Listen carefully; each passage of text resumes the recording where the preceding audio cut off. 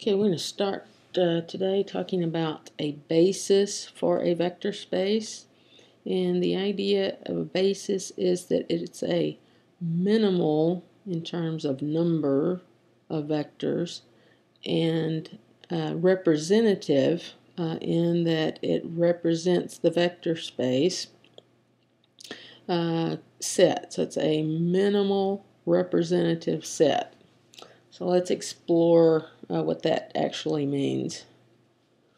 Before we really get into that, let's back up a little bit and remember what a couple of concepts are that are key here. One is linear independence and the other is spanning. So let's start with linear independence. So here's the definition. A set of vectors, v1 through vp, is said to be linearly independent if the only solution to the equation where you take a linear combination of the vectors and set it equal to 0, okay, this linear combination set equal to 0, the only solution to that is when you set all the coefficients equal to 0. Okay, note that this is always a solution. We can always set the coefficients equal to 0 and generate the 0 vector. What we want to know is if this is the only solution. So thinking in terms of a system of equations, we know the system's consistent. We want to know if the solution is unique or if there are an infinite number of solutions. So that's when we get into talking about free variables. Does the system have a free variable or not? Okay, so we set up that augmented matrix for that system. We put it in echelon form and we want to see if there are free variables, right? Because if there are free variables, that means an infinite number of solutions and the vectors would not be linearly independent. And if we don't have free variables, that means the solution is unique, so the vectors are linearly independent. Okay, so to check for linear independence, we really don't have to tack on that 0 column on the augmented side. We can just look at the coefficient matrix, put it in echelon form, and see if there's a pivot position in every column. Okay, because we want to know, are there free variables or not? So is there a pivot position in every column? Okay, there are a few cases that are obvious. One is where you have more vectors than you have entries in each vector, like this matrix given here. The 3 vectors could not be linearly independent because you have 3 vectors in R2. There's no way you can have a pivot position into each column. If you just have 2 vectors, they're linearly independent if neither's a multiple of the other. And in general, a set of vectors is linearly independent if none, okay, can't find any of the vectors in the set that can be written as a linear combination of the others. All right, let's move on to spanning sets. Take that same set of vectors, v1 through vp, and assume they're in Rn, and they are said to span Rn if the equation where we take a linear combination of those vectors and set it equal to b is consistent for every b in Rn. Okay, that means you can take a linear combination of those vectors and generate any vector in Rn. Now, obviously, we can't solve this system for every b in Rn. It should be Rn, not Rm. So how do we know if it's going to be consistent for every b or not, right? Then the linear independence, right-hand side was 0. We can solve that system. But here, we want it to be consistent for every b. Okay, so we can't go and plug in every possible vector b on the right and solve the system to see if it's going to be consistent for everyone. So what do? Well, we know that it will be consistent if we never end up with a row where we've got all zeros and then something not 0 on the right-hand side. When we put the matrix in echelon form, right? So if we have this, okay, where all zeros and then something not 0, then it's inconsistent. So we want to to know if we never get that. And the way that happens is we have a pivot position in every row, right? If there's a pivot position in every row of the coefficient part of the matrix, okay, then you'll never end up with all zeros in a row of the coefficient part of the matrix. So so to check to see if a set of vectors is linear spans whatever vector space they're in, we need to have a pivot position in every row. Okay, so the columns of A are linearly independent if there's a pivot position in every column of A, and they span Rm if there's a pivot position in every row of A. Okay, that's assuming A is an M by N matrix, so the columns are in Rm. All right, so let's look at some examples. Here's a set with just one vector. Is it linearly independent? And the answer is yes, because you have a single non-zero vector is always going to be linearly independent, right? The only time just a single vector is linearly dependent is if that vector is the zero vector. Okay, does this set span R2? And the answer is no, because if you look at all linear combinations of that vector, you're just getting multiples of that vector, which is a line in R2. So you only get a line, not all of R2. Oops. All right, let's look at this set T. Now I've got three vectors, and first let's ask, is T linearly independent? And the answer is no, because you've got more vectors than there are entries in each vector, right? So if you put those vectors in a matrix, there's no way you could have a pivot position in every column. Does the set span R2? Yes, because if you just even look at the first two vectors, they are not multiples of each other, and so not collinear, so they will span the plane. Now, if you want to go back and just look at it in matrix form, take those vectors, put them in a matrix, put it in echelon form, and look and see. Do you have a pivot position in every column? No, so they're not linearly independent. Do you have a pivot position in every row? Yes, so they do span R2. Okay, now let's look at one more set. Now this one is like the other one, except I just took out that last vector. So again, is it linearly independent? Yes. It's we've got two vectors, and neither is a multiple of the other, so they're linearly independent. Does it span R2? Notice that should be U instead of T there. Does it span R2? And again, it's yes, for the same reasons that you used before. Look at it in matrix form. You've got a pivot position in every row, so the vectors span R2. You have a pivot position in each column, so they're linearly independent. So we see that any set that spans R2 has to have at least two vectors, because you have to have one in each row, a pivot position in each row. Any set that's linearly independent must have two or fewer vectors, right? Because once you get over two, you can't have a pivot position in each column. So any set that's both linearly independent and spans R2 has to have exactly two vectors, right? Exactly two. Because to span, it needs at least two. To be linearly independent, it needs no more than two. So if you want both, then you have to have exactly two vectors. Such a set that's both linearly independent and spans R2 is said to be a basis for R2. Here's a formal definition. Set of vectors B1 through BP is a basis for some subspace H if the set's linearly independent and the span of the set is the subspace. Okay, so you need two pieces to be a basis. One, linear independence. The other must span the subspace. So let's look at a few examples.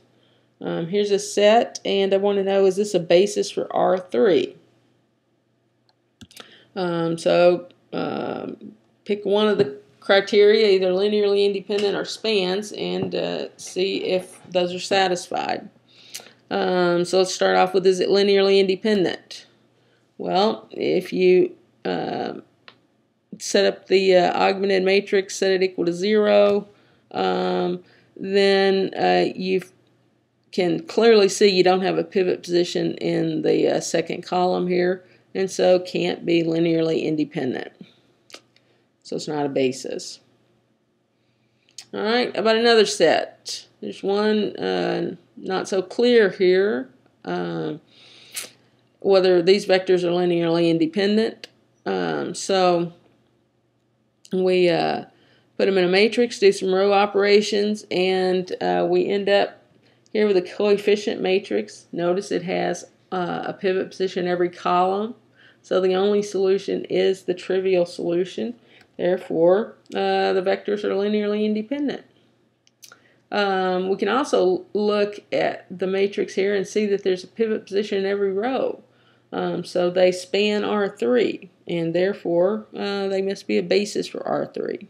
So the key is looking at the coefficient matrix in echelon form. You can see a pivot position in every column, so they're linearly independent. Pivot position in every row, so they span R3. Now here's another set. Is this a basis for R3?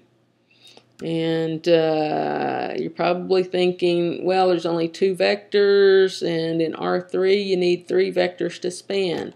And that's right, because if you look at that matrix, you can't have a pivot position in every row. So therefore, these vectors can't span R3, and therefore can't be a basis for R3. Now how about this one? If you look at this one, maybe you're thinking, oh, we've got 4 vectors in R3, they can't be linearly independent, right? Because if you put them in a matrix, there's no way to have a pivot position. No way to have a pivot position in every column. Got 4 vectors, only 3 rows. Can't have a pivot position in every column, so not linearly independent. Now, here's a little different question. Here I've got a set of 4 vectors, and I'm not asking, though, is this a basis for R3? Clearly it's not, because 4 vectors can't be linearly independent. What I'm asking, though, is for you to find a basis for the span of this set. Okay, so we don't really know what the span of this set is. It's some either all of R3 or some piece of R3. We don't know.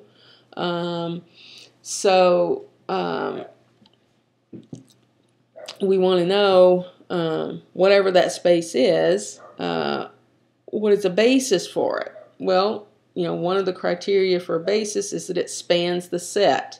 So clearly, if we just take all 4 vectors, they're going to span W, because that's how W is defined. So the question is, are they linearly independent? And we already know that they're not, because there's 4 vectors in R3. So remember, since they're not linearly independent, then that means that at least one of them is a linear combination of the others. And so one strategy would be to throw out the ones that are dependent on the others, and then reduce that down to where we have a linearly independent set. All right. Now in this case, I'll point out to you that the second vector here is twice the first. You can look at that. 2 times 1 is 2, 2 times -4, -8, and so forth. And the last one, okay, vector 4 here, is the sum of the first and the third. So we got 1 plus 0 gives you 1, -4 plus 3 is -1, so forth. All right, so that tells us that the second vector is dependent on the first. Okay, it's a linear combination of the first. And the last one is a linear combination of the first and the third. So it seems like we should be able to throw those out. Okay, we don't need them. Okay, and if we do, then we're left with these two vectors, and we can look at it and see that it's linearly independent because we got two vectors that are not multiples of each other.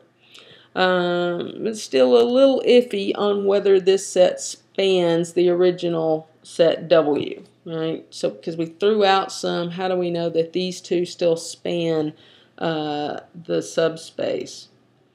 Well, let's introduce a little shortcut notation here. Let's say we're going to call the four original vectors V1 through V4, all right? And so any vector in the span of those vectors, or any vector in W, can be written in this form, linear combination of those four vectors, all right? Now, we know, though, that V2, the second vector, was 2 times the first one. So we have this relationship here. And we know that V4 was the sum of the first and the third. So we have this relationship. So we can plug that in back up in this equation. So substituting for V2, we can plug in 2V1. And for V4, we can plug in V1 plus V3. And then if we do a little rearranging, we can write B as just a linear combination of V1 and V3. Okay, we've got different coefficients, but that's okay. Just needs to be a linear combination of V1 and V3. So here we've shown that any vector that was a linear combination of V1, V2, V3, V4 is also a linear combination of just V1 and V3. Therefore, just V1 and V3, just those two vectors, will span W, and we've already said that they're linearly independent, so therefore they are a basis for W, right? So we start off with our big set, threw out the ones that were dependent on the others, and what we were left with still spans, and it's linearly independent, so it's a basis. Now, in that problem, I told you which vectors were dependent on the others. So what can you do when that's not so obvious, right? How can you figure out which ones are dependent when you can't just look at it and tell? Well, there's an amazing thing, and that is that when you do elementary row operations, the dependence relations among the columns are not changed, okay? So these are the four vectors we had before. And remember, the second one is 2 times the first. The last one is the sum of the first and the third. All right, so I put it in echelon form, and I get this matrix. And look, the second column here is 2 times the first, right? 2 times 1 is 2. 2 times 0 is 0. 2 times 0 is 0. And the last column is still the sum of the first and the third. 1 plus 0 is 1. 0 plus 1 is 1. 0 plus 0 is 0. So you can take your original matrix or original vectors, throw them in a matrix, put the matrix in echelon form or reduced echelon form, doesn't matter. And in that matrix, the vectors will still exhibit the same relationships among each other. So what you see here is that the ones that we want to keep are the ones where we have pivot positions, okay? Because if one, like the second one here, is dependent on the first one, there's no pivot position in column 2. Column 4 is dependent on the first and the third, there's no pivot position in column 4.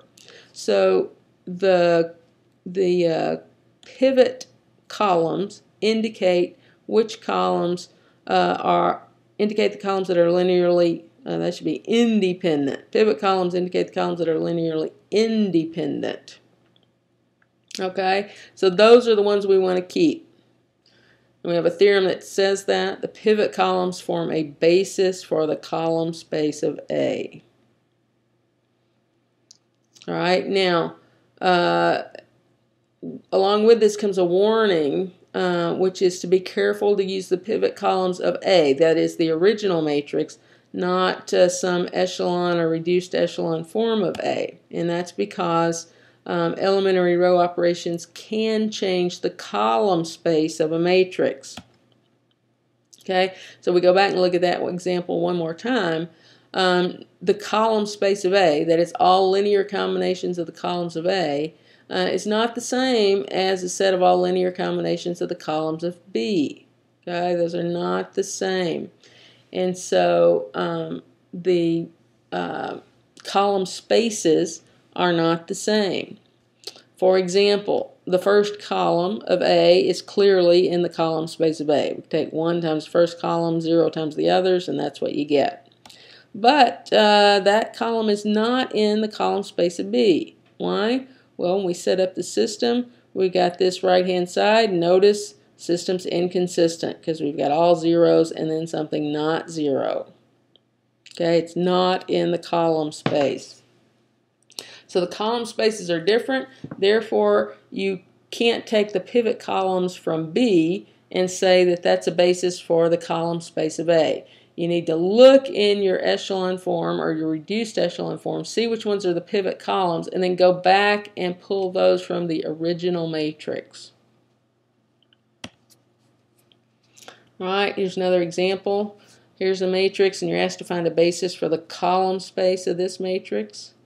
So we put it in echelon form, get this matrix, and notice we got pivot column in a pivot position in the first column, third column, and the fifth column. So therefore we go back and take the first, third, and fifth columns of A for a basis for the column space of A. Okay, now here's a little different question. Same matrix, you're asked to find a basis for the null space of A. All right, remember the null space, set of all solutions to AX equals 0. So let's solve AX equals 0. Get the same matrix here. We look at the general form of the solution. From the first row, we get x1. It's going to be negative 2x2 minus 4x4. x3 is going to be 7/5 x4. And from the third row, we get x5 is just equal to 0. x2 and x4 are free variables. So if we put that in parametric vector form, we get what's given here.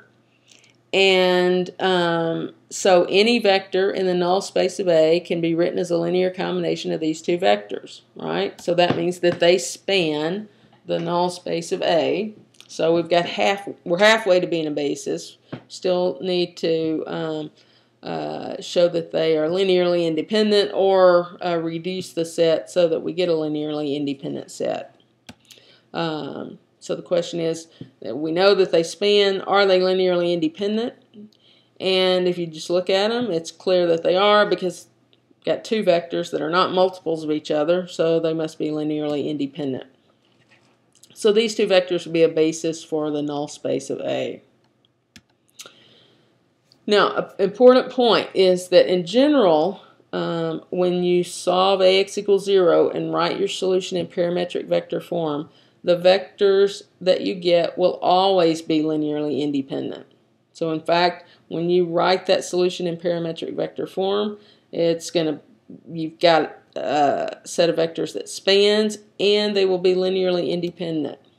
Now, why are they linearly independent? Because the only way to produce the 0 vector is to set each of the free variables equal to 0. So if you go back and look at the one we were just looking at, right, if you didn't know, if you can just look at that and tell that they're not multiples of each other, so they're linearly independent, right? If you tried to solve the system, then notice that in the second component, you've got x2 plus 0 would equal 0. So x2 has to be 0. And x4 times 1 equals 0 means x4 has to be 0. Because of the way these vectors are produced, you always end up with the element that corresponds to the free variable. So in this case, the second component, since this is multiplied by x2. If you looked at that whole row, then the only solution would be to set x2 equal to 0. And similarly for x4, x4 has to be 0. So when you write your solution in parametric vector form, automatically you have a basis because they span and they're linearly independent. All right, one more example I've got three vectors here, and we're given that v1 minus 3v2 plus 5v3 is equal to the 0 vector. And you're asked to find a basis for the span of these vectors. So again, clearly you know that if you took all three, you have a set that spans. But we know from what we're given that they're not linearly independent. So we need to figure out which vectors to throw out until we get to a linearly independent set. And since we can write any of the three as a linear combination of the other two, right, simply solve this equation for any of the three vectors, then we could throw any of them out. But it's kind of convention to throw out the first one that's linearly dependent, which would be v3. And so we're left with v1 and v2. And if we just look at those, we can see that they're not multiples of each other. And so therefore the set v1, v2 is linearly independent. It still spans, and therefore it's a basis for W.